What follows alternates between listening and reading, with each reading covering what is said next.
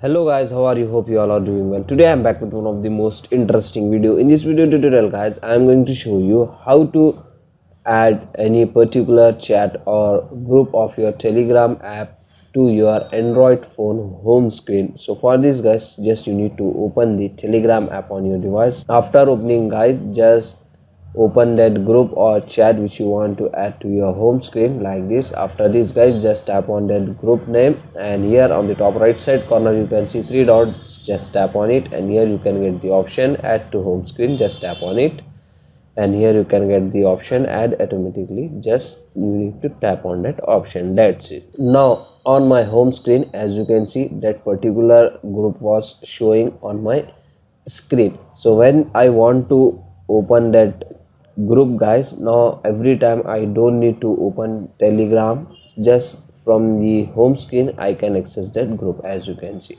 So that's it for today guys, the short and very simple video. Hope you enjoy this. If you enjoy, please guys don't go back without like, share and subscribe to our channel. Thank you very much.